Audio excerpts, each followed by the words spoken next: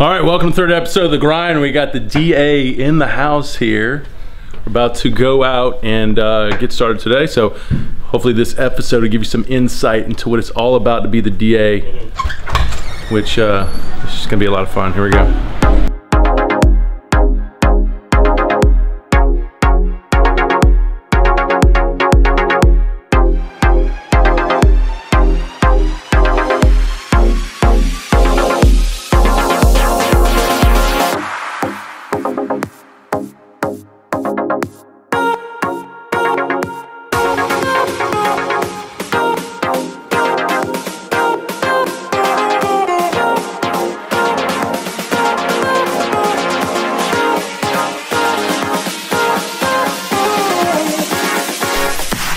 All right, so we're in doing some mobility work. I'm sorry, I said Brent and David. And Steven's talking to somebody, and we're being too loud.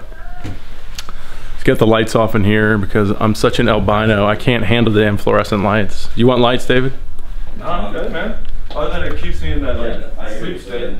No, seriously, like I kept getting like dry skin on my forehead and I couldn't figure it out because I was sitting under that light the whole time. So I just literally shut it off for a couple days and never got it again. Dude, they're horrible. I hate them. Yeah, we can do a protein fat. So it's like I typically get like a little bottle of it for about $8, and it's pretty easy. It's pretty easy to find. And it's just a really good polyunsaturated fat, and it's also got a lot of omega-3s in it, which are going to be big. So the fish oil capsules have the omega-3s, and your flax oil is going to have omega-3s. We're just going to try to get as much omega-3s in because you need to balance your omega-3s and omega. So in the off season, every off season for David, any other pro guys that come in, I do customization on the programming. We measure them out so we know where all their measurements are, speed, strength, power, mobility, and then I program where we want to go. So for David this year, we're going to go to 245. So I programmed in a linear progression to build strength and hypertrophy, and then at the same time too, working Olympic technique and stuff. But then we're going to go and try to convert that into a lot of power, obviously, a lot of speed. We want to generate more momentum down the mountain for him. I think what's held him back from, you know, getting way up to the mid 90s, more consistently in the mid 90s, because, you know, he's touched in the mid 90s, but more consistently in mid 90s is he just slowed down out of his leg lifts. When he was throwing his hardest upper 90s, very dynamic, very quick into his leg lifts. So that's what we're focusing on. So I want him to come in at 245 this year when he's normally 225, and I want him to have more power in his body, or just strictly on the fact of, as he's moving that at the same speed, he's gonna have more power. So that's the kind of programming that we put in this off season. Not specifically, you know, David works a little bit with Steven. Steven now is starting to do a lot of the nutritional programming, meal planning and stuff like that. This is all stuff that is really kind of after, it's a next step from the 3X Pitching Velocity program. So those programs are great for getting guys started and getting them in this approach. And then a top level of it is customization. So.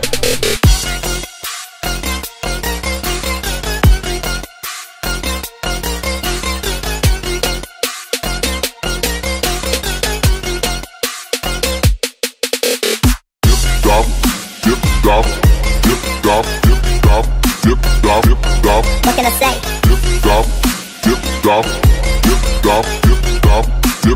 Excite, insight with the game type. Dip, stop, dip, stop, dip, stop, dip, stop, dip, stop, dip, stop. What can I say? Dip, stop, dip, stop, dip, stop, dip, stop. Yeah, feel me?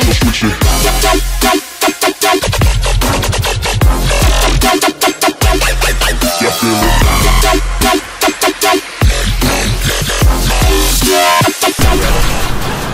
Felt the chain happening a lot better. So I actually felt myself. I mean, you started moving your body better, right? Well, I felt my back leg actually beginning the process, and I could feel it driving forward, and then my front leg kicking back. Like that was the first time when I was standing up. It was hard feeling that back leg actually drive and move. So what could we do this off season to get back to, you know, better speeds even on the metros? Steve, heads up. it's dorsiflexion's got to be big. Got to be big for me. Dorsiflexion, being able to be comfortable into the back leg, really feel that back leg loads, and being able to put so much more weight just on the back leg and sit comfortable, and then at the same time get everything going. Converting it faster. So did you feel good on your front leg? I like that with the front leg. I really like that. Constantly being like in this position. I think we need to all the time do it all the time. Yeah. Land closed, my front leg, front knee, front hip, like essentially closed, where it's not opening up like it did this year. Right. You know, will not let that happen. Absolutely refuse to let that happen. Right. But I like, especially on the back leg, I was finally starting to feel the conversion. I think first day too, man. First day getting back into it. Yeah. It's gonna feel like I haven't done it. And I saw you doing it when you would load. You were using. So that's one thing I've been focusing on more now is momentum first and then power. So when you lift, it's not just immediate power. It's momentum and then power. Because if we sit there and just go use power, we're gonna be slow. You're gonna be because there's no way you're gonna be able to compete with someone like Syndergaard who's using all that momentum and then peaking power. If I tried to just try to peak power in a clean, that's why you pull up and then you because you get that momentum going and then wham. And that's why a lot of the lifters, when we talked to Matt Bruce and stuff, they talked about how within the first 2 seconds of it, or first 2 inches of it off the ground, they know whether they got it or not. Because they know whether they have the momentum. They know if they've got the momentum to work to be able to drive, because they know they have the power. They know they can get it up, but they know whether the second it's off the ground, and they haven't used power yet. So I think you do that well though. But if you look at 09, you did it better then than as you've aged. So it's trying to get back to my body just moves so much faster. Cruising. Well, same thing too. I think your joints could handle more loads back then. So now that you're getting all this strength, it's just getting those joints to handle those loads. This joint to handle the load and drive through it, and then the front leg to be able to stop all that momentum. Without a doubt. Where you start to struggle, you're good here. But where you struggle is that separation. Getting back here, and then if I get here, no problem. No problem.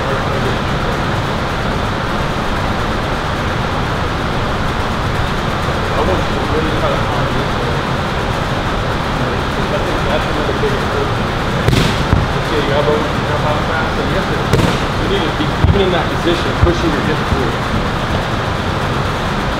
And even in this position, push your hip up hard and feel that move your arm. So feel that hip move your elbow. Don't feel your elbow move itself. Feel your hip move your elbow. Like that? Yeah. That's where you're struggling. That's a big, this hip is so stuck on your hip. So what happens is, that's why you hold this so long, that's why you use your trunk. Because this hip is really driving. It's a piece of you, but I don't want it to take away from your great trunk, but I would love for you to see it drive your elbow with this long. See how long you can get that hip to drive your elbow through.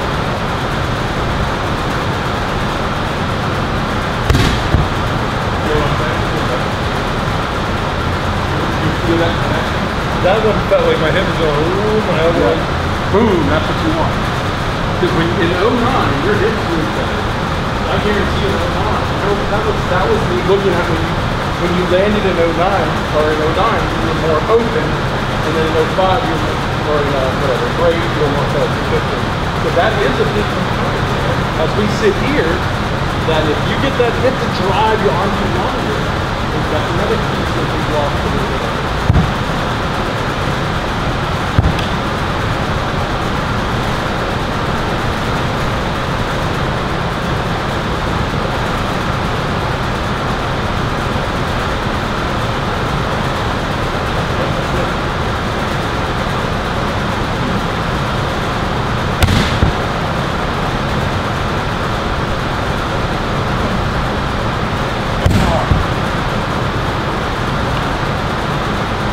Exhausting.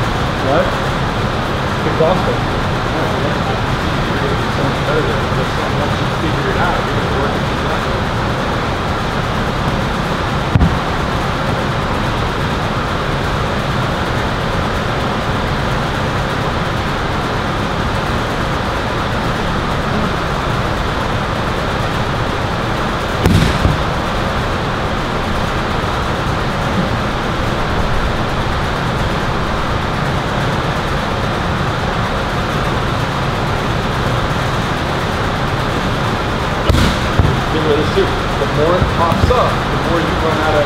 driving the pace.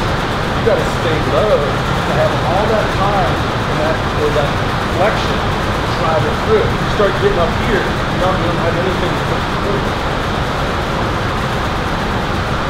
So you're saying that it's still lower.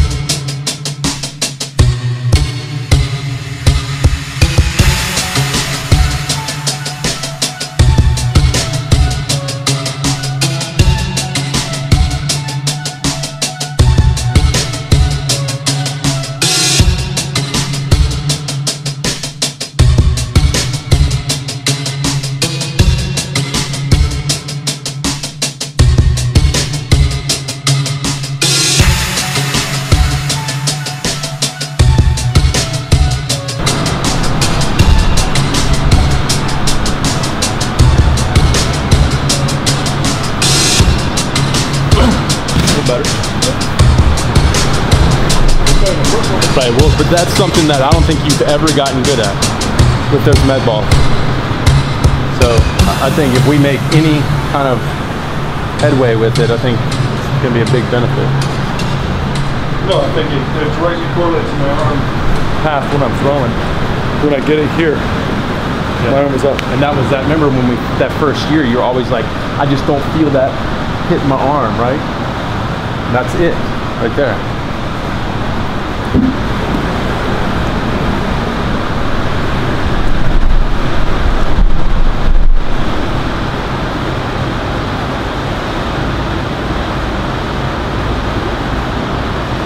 Oh, fuck me, dude. I went. The other thing too is when you're here, it's not rotating, so this might be happening too little.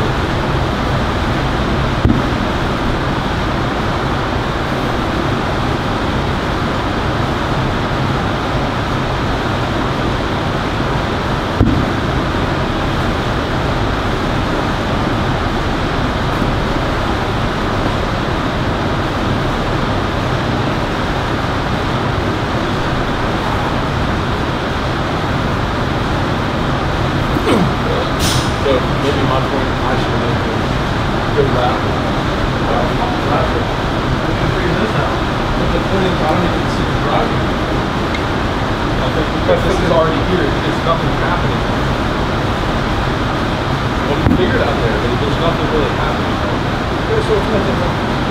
Right? I can fucking find it. I can do it. Yeah, sit on the lawn.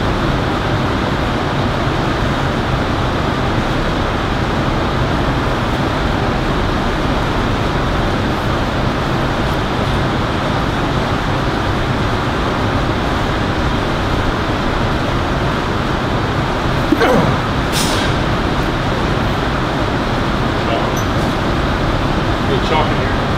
Oh, I've got a chalk.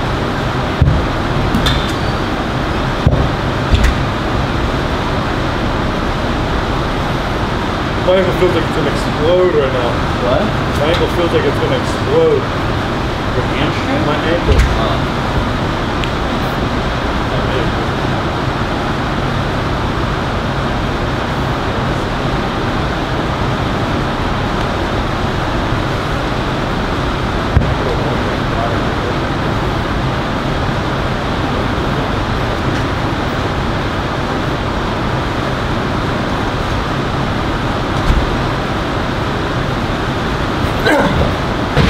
Jesus.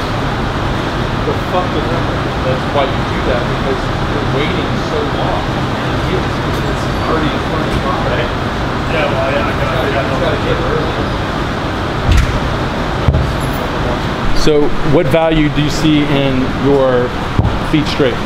So the value I see in the feet straight, one is that I struggle with it. That's my battle, right? Like I'm not doing it well. So my value is if I can do that and become good at that, and then I'm improving myself immensely. I'm improving myself more than if I just sit in a lateral throw, and I'm already good at a lateral throw, and keep improving my lateral throw, great, but everything else isn't necessarily But here's better. my thing is, and I'm right there with you, because we don't believe in crutches, but if it's so challenging that you can't even do it right, then you got to kind of pull it back a little bit. Well, yeah, you gotta step back and get better in inches instead of feet, Right. and create a better product. Do you feel like you can get better in inches in the feet straight? Without a doubt. All right. Without a shot. So do your lateral.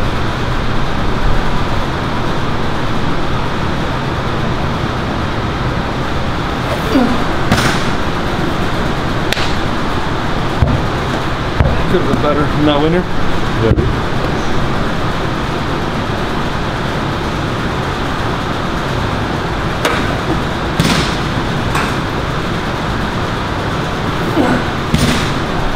That actually is all right. Yeah, I think the best linear throw I've had the whole time. I think the challenge is the linear. You get less force through the hip, so you have to do better at separating, Without a doubt. and then in the laterals, right? Well, you're the linear, getting more because you're the getting lateral. I can get more into what I've always done with a little knee slam, a little Right. drive, and kind of combine everything. It pushes all those. And it hips through. pushes, and I get better body. My body's moving a lot better.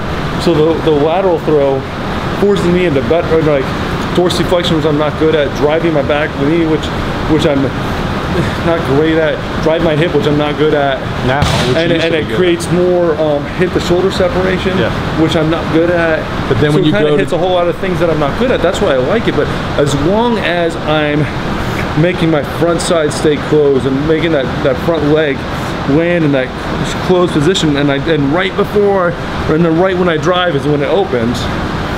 That's what I'm going for. But if I'm driving and my front leg flies open and then that causes everything to go, then it's horseshit. Right. That's the challenge, where if you're in your linear foot drives, because it's harder to generate the force, if you're not connected well, then you start overcompensating, right? Yeah, absolutely. So we can't allow that overcompensating. Start moving way more weight on my front side, using that trunk more.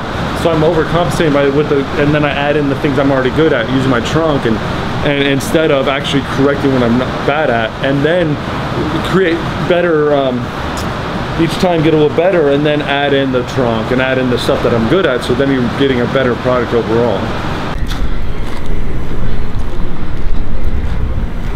All right, just finished our throws. We're heading on over to lift.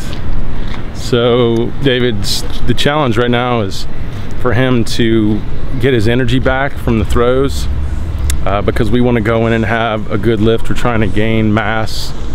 So if you lose a lot of energy in your throws, you want to try to have kind of a good rest and rebuilding period, because we've got to then go in and really crush the lifts. He's doing a lot of tempos and stuff, which if he doesn't have a lot of energy, he's just going to lose his intensity, and then he's going to have a hard time, you know, building mass at that point. I mean, you know, we've got to go, really got to go hard with him. So the other challenge too is he hasn't been doing these throws, so now his calorie consumption needs to go up because he's burning a lot more. So it's another big challenge that we need to focus in on. So here we go. Going in the All I know is I just need up. All I know is you just need up. All I know is we just need up. All I know is you just need up.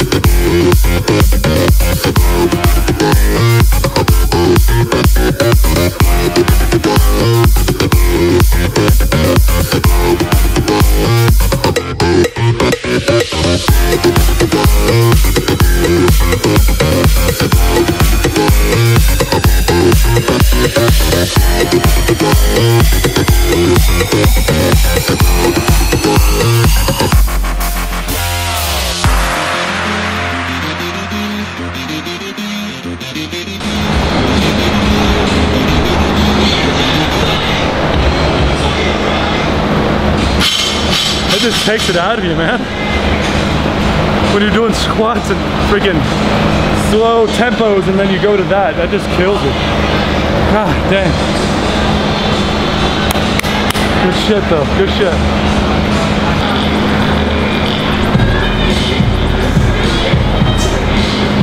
What's great about being here, having all these guys, man, so much better than being at home by yourself.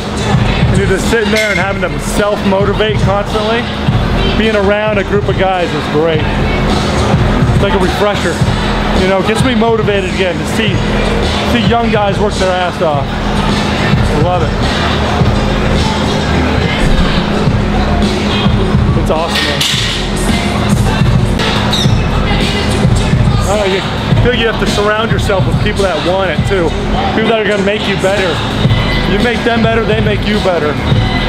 Constantly by yourself, man, you're not gonna do it. You need a support system. You need people like this. People willing to go to that extra level, that extra step with you. Support you, pick you back up when you miss a rep. And you're right there to pick them up.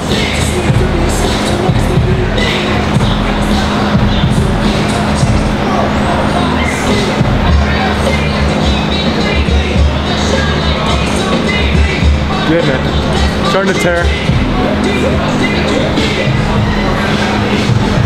It's starting to get there.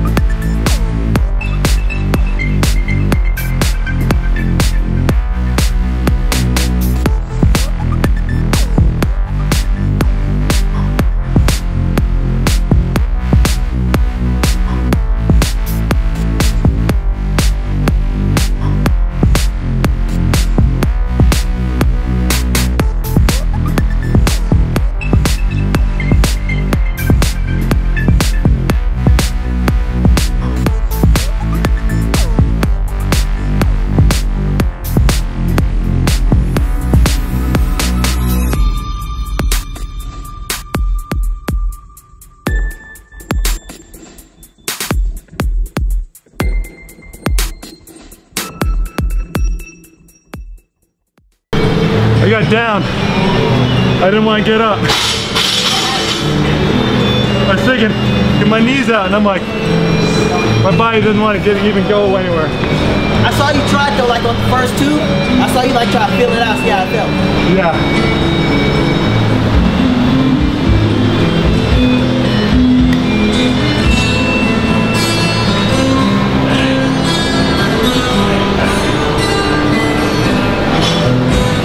Better. Better here. It's there, obviously.